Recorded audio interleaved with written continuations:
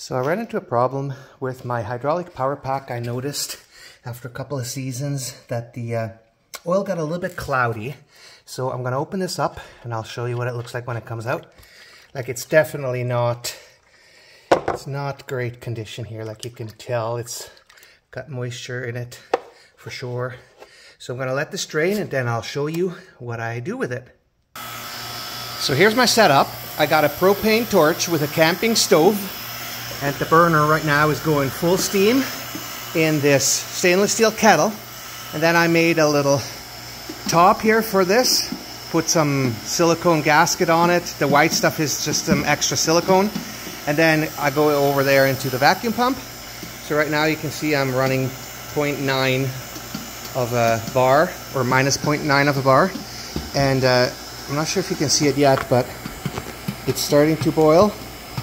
And you'll see, I'll bring you back when it's a little bit warmer. I want to heat it up to about 60 degrees Celsius, and this thing clears up real good. So right now it's only about 25 degrees, and it's boiling pretty hard already. This is all the moisture coming out. I'll bring you back when I'm closer to the end.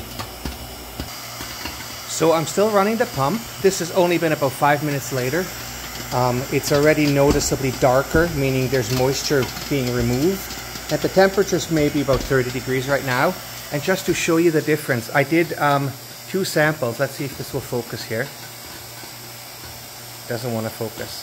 The one on the right, let's see if I can focus on my hand. There we go.